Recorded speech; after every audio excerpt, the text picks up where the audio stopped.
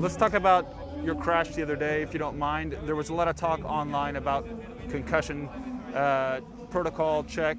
Can you clarify what happened that day? Yeah, I just got completely taken out. I mean, I talked to the guy that took me out yesterday and asked him what was going on. It turns out his brakes actually failed, apparently. So, and then yeah, I just lost the front wheel, and that was it.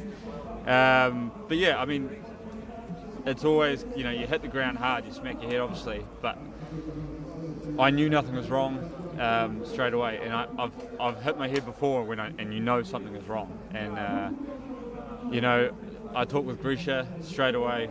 Said, mate, I'm okay.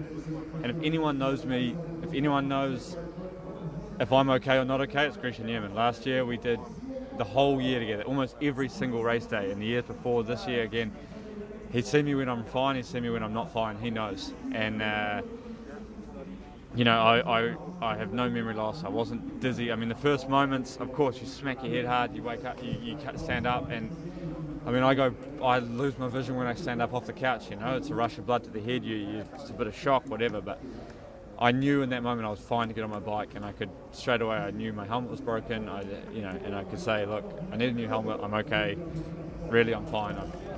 Really, I'm fine. And they, you know, the race doctor was there, and that was his. You know, he should have seen. You know, like, he could see I was fine. There was no sort of, okay, we're 50-50 on this, we're going to let him keep going. And you know, everyone's praising, you know, saying, oh, it was great, Ineos stopped Tao, and we should have done that. That's why we're talking about it today, yeah. The difference is, Tao jumped back on his bike as well and kept going and went holding him, and I'm bloody dizzy here, what the hell's going on? I jumped on the bike and went, I'm fine. I'm sore, but I'm fine. So, I don't really see the difference. I mean, if I was dizzy when I jumped on the bike, then I should have stopped, but I wasn't dizzy. Yeah, I had a headache, of course, but I had a sore shoulder, I had a sore ass, I had a sore everything. So, yeah, I mean, I'm not going to say that they did an amazing thing and we did it wrong. I think both guys know. So, thank you for clarifying that, George.